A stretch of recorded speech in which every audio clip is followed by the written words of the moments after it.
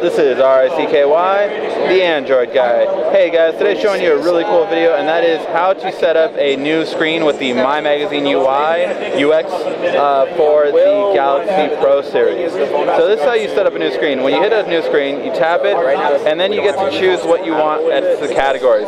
So this is the news section category. So if you are into, say, technology and other things, you can put that. I'm just going to put technology for this one. All of your social networking ones will be here, so Google+, Facebook, and all of your rest of your social. Over here we have applications. So here's where you can put bookmarks, contacts, emails, favorite apps. That's one I'm going to put right there. Just tap it and it'll add it itself.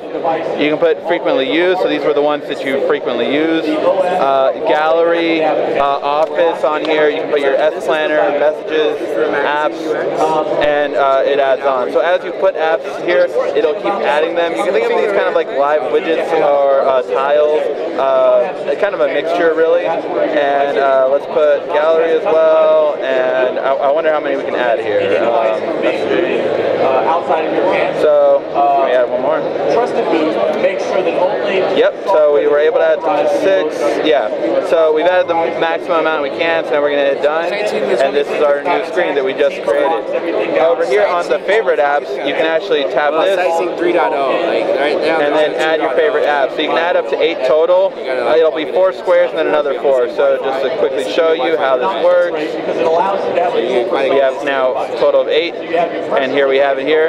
So you can't scroll this one, but you just tap it right here, and then it goes to your other 4.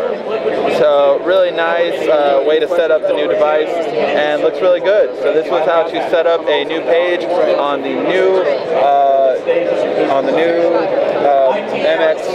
UX for magazine UX for the Samsung Galaxy Pro series. If you have any questions, feel free to ask. It's been RICKY, the Android guy.